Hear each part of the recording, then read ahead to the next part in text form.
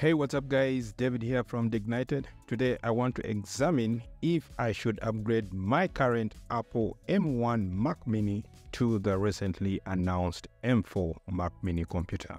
For the last 4 years, my Mac Mini M1 has been my reliable workhorse, handling everything from video editing to photo processing. But Apple recently introduced the new Mac Mini M4, raising the question, is it time to upgrade? Alright, now let's start with a quick recap. Released in 2020, the Mac Mini M1 features an 8-core CPU, 8-core GPU, and offers 8GB or 16GB of RAM.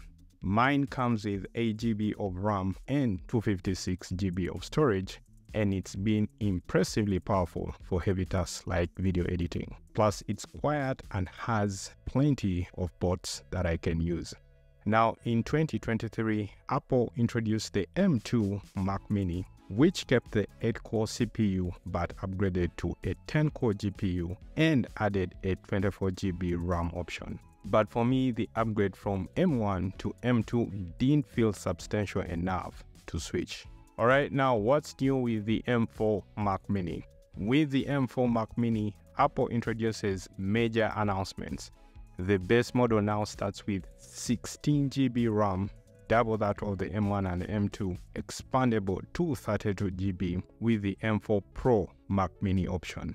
It also boosts a 12-core CPU and 14-core GPU, offering up to 1.8 times faster CPU and 2.2 times faster GPU performance than the M1, according to Apple.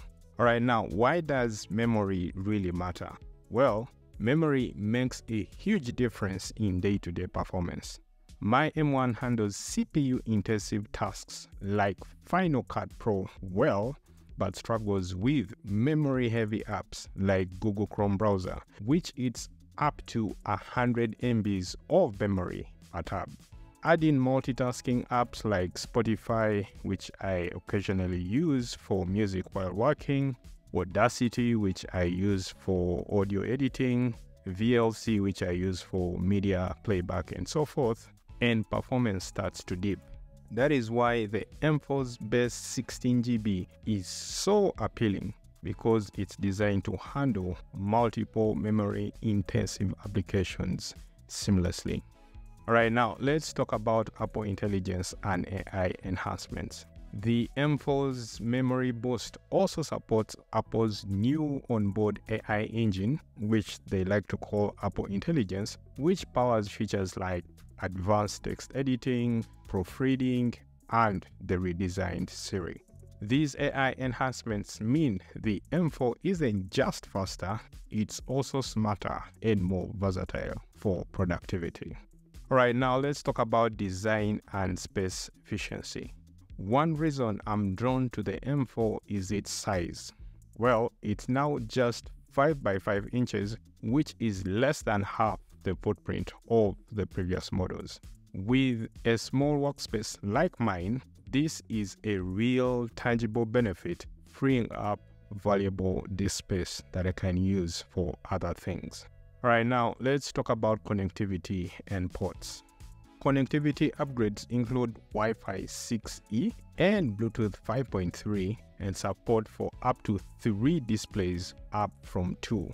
Now the M4 drops USB-A ports for additional USB-C ports, which means I'll need an adapter for my USB-A devices like my Fifine recording mic. I didn't really like this removal of the USB-A ports because there are a number of peripheral devices out there that still use the standard USB-A ports, you know, the big rectangular ports. We really still need them. I still need them, and I think Apple should have left at least one port for that. Alright, now the front-facing USB-C ports and a headphone jack are a convenient touch, though the power button's relocation to the bottom may take getting used to. Actually, this is quite controversial, as some people don't like the fact that the power button has been moved to the bottom of the device as opposed to the back. Alright, so if you routinely power on and off your Mac Mini like I do, I think this is quite inconvenient. But if your Mac Mini is always on, then having it at the bottom of the device may not be a big problem. Alright, now let's talk about price and value. Starting at $599 for the M4 and $1399 for the M4 Pro, the new Mac Mini offers impressive value. I bought my M1 for $699, but for $100 less, the M4 delivers double the base RAM and much more processing power. So I think $599 is a really good sweet spot right there, because for $100 less while you're getting twice the memory, I think that is a sweet deal. Alright, so will I upgrade? I think I will most likely consider this upgrade.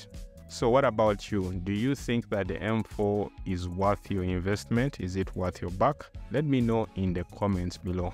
Otherwise, thanks for watching this video, and click the like button and ring the bell icon so you get notified of future videos. Subscribe to the channel if you look forward to more tech videos in the future. Otherwise, I'll see you guys in the next one.